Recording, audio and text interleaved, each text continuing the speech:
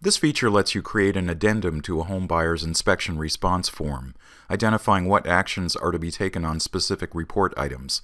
Help at the top of the page explains how this feature works and can be hidden. Your inspector sends a link to this page that will display items from a specific report. The report can be viewed in a new browser tab with this link.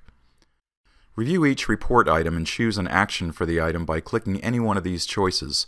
Accept the item as is, repair the item, replace the item, reduce the sales price, or credit an amount towards closing costs.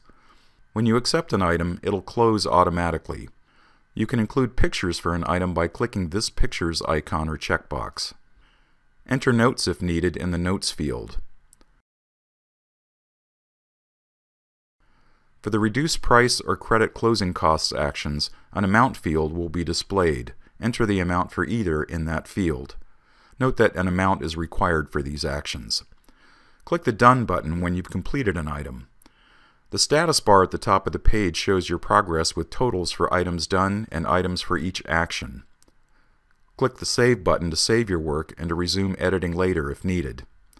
Click the Accept Remaining button to accept and close all the items that aren't already completed.